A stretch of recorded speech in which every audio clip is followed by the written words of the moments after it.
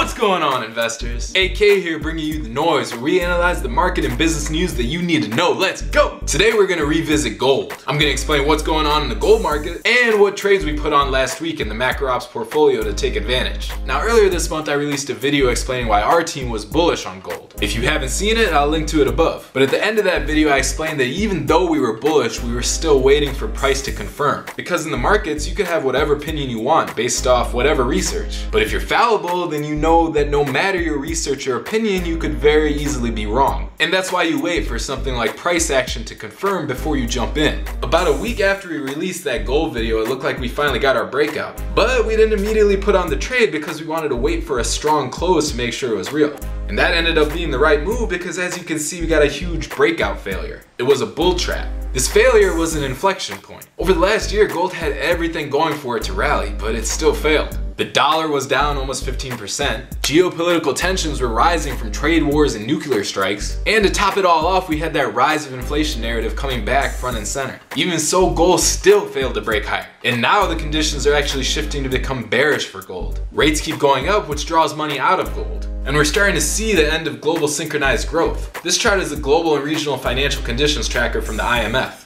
Blue means easy liquidity, which is bullish for risk assets and bearish the dollar, which, if you remember from our last video, is bullish for gold. Now, this second chart from the IMF suggests that we've already seen peak global liquidity and that we should expect tighter conditions going forward, which means in the future we should get less blue and more orange on that previous chart, which is bearish for gold. We're seeing the start of global tightening in indicators across the board. This chart is the global FMS macro indicator from Bank of America. It's gone from bullish to neutral territory.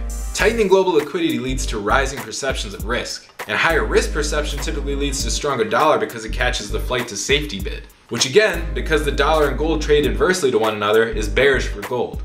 The relationship between the dollar and liquidity can be seen on this chart. One of the toughest parts about investing is staying flexible. Too many investors become way too close-minded and rigid. They basically get attached to their thesis. They forget that the goal should be strong opinions, but weakly held. In our case, after seeing this latest inflection point in gold, we needed to stay flexible and switch our positioning. Instead of waiting to go long, we now needed to go short. Last Monday, we saw gold break below its triangle pattern. We put on a starter position of just 25 bips to test the waters because we knew there was potential of another fake out. We were also putting on 75 bips of long dollar positions at the same time. And going long the dollar is very closely correlated to going short gold. So we needed to size smaller when considering our total portfolio construction. By Thursday, we saw the follow through in gold that we wanted and put on another 25 bips, doubling our position. Again, we sized a bit smaller because we also doubled our dollar position at the same time. And now we just gotta sit and wait for the trend to play out. Are you guys playing this break in gold? What about the dollar? Let me know in the comments. And if you want more market analysis like this, make sure you subscribe to this channel and hit that bell for notifications of new videos. I'll talk to you again soon.